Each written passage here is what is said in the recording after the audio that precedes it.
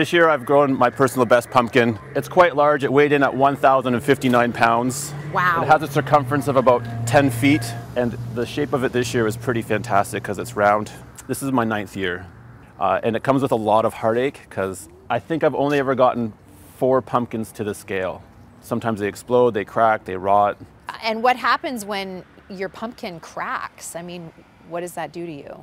Well, the first few years I cried, you know, and then it's just like, it's devastation because there's so much work and effort that goes into these things. I mean, to me, this pumpkin is huge. Yeah. But in the world of competitive pumpkin growing, this pumpkin is... Let's just say I think I ranked about 500th in the world this year. Okay. With this pumpkin. So you can imagine there's way bigger and better pumpkins. And now you took this to a local competition. Did you have any expectations of where you might place? I was hoping for top 5.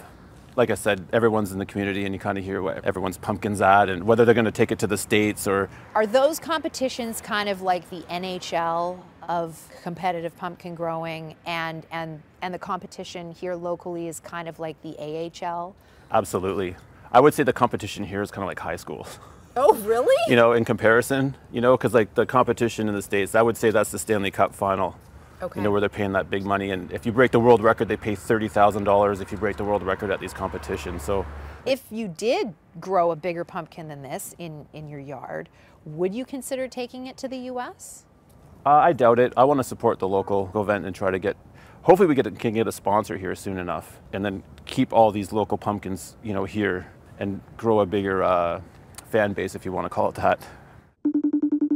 Hi, I'm Jeff Pelche, and I'm a giant pumpkin grower and the local BC rep for the Great Pumpkin Commonwealth. What is the Great Pumpkin Commonwealth? Can you explain that to me? It has some Canadian roots. So one of the most famous giant pumpkin growers is Howard Dill, and he actually started the whole strain of Atlantic giant pumpkins. He was very popular on the scene in the 80s and started breaking world records consecutive year after year. So because he was so popular, he started this group of growers, and eventually that's what became the Great Pumpkin Commonwealth, which now spans sort of its worldwide reach.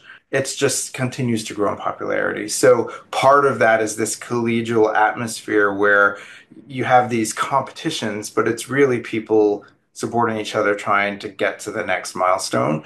And so there's a lot of seed trading. It's all in an effort to try and keep getting the totals bigger and bigger. I have a pumpkin seed in my seed library that I haven't yet grown because it is one of the world's most expensive seeds right now because it has grown more pumpkins in excess of 2,500 pounds. And how much does that seed cost? This one I've seen go as high as $750. Yes. So you're holding on to this incredibly expensive seed. Is this like an incredibly valuable bottle of wine that you're just waiting for the right occasion to open and enjoy? Not necessarily, because the time is ticking. So a pumpkin seed can typically only be germinated for about 10 years. And then after that, it'll start losing its ability to be sprouted. I'm either waiting to give it to someone who can really push what it has to offer. Like, you know, genetically, you want to make sure you're pushing the plant. But there's also an opportunity that if I could find a greenhouse to grow it in, then I would do that myself. So, what is the competitive pumpkin growing scene like here? It's friendly. You know, we share tips, we share tricks. We all know what seed we're growing and how we're growing it, and we all support each other. Yeah, it's great. Who doesn't want to see a giant pumpkin? Everyone smiles at a giant pumpkin. Right? Yeah.